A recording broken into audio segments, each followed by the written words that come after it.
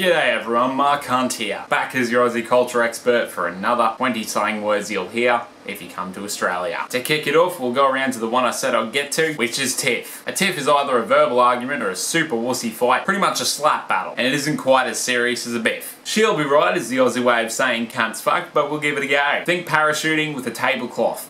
She'll be right. Grog is piss, and piss is alcohol. Snags is something you throw on the barbie, sausages, and come either as homemade, snaggers, or a snaggaroo, sausage made out of kangaroo meat. If you get decked, it means someone bested you in a fight, usually because you're on the ground. A frothy is a beer poured just right. Ice cold with a good head, served in glass. To spin a yarn means to tell a tale. It can be fictional or true, first or third person, and comical or serious. Ridgy-didge is something that's good and original, like me. I'm a ridgy-didge Aussie.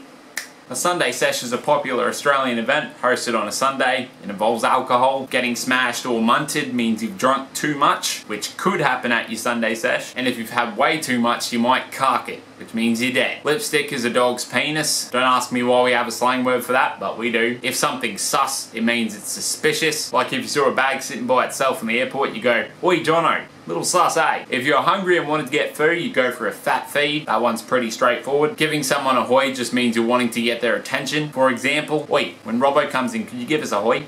Like that. Dodge or dodgy can either mean suspicious or shit, depending on the context. A dodgy cab ride would be delivered by this fella, and this is an example of dodgy construction work. Pissing down is like saying rain in cats and dogs, so it's raining heavily. A cuppa is a cup of tea, that's important. As a brew is a cup of coffee. And finally, tall poppy, which is someone who's a show-off or way too good for the situation that they're in. So much to the point that their excellence is their downfall. Because all tall poppies get cut short. Anyway, that was 20 Australian slang words you should know before you come to Australia. Don't be a drongo. Make sure you read up on Aussie culture. That's all from me, Mark Hunt, your Aussie expert. I'll see you all in the next video. Hooroo.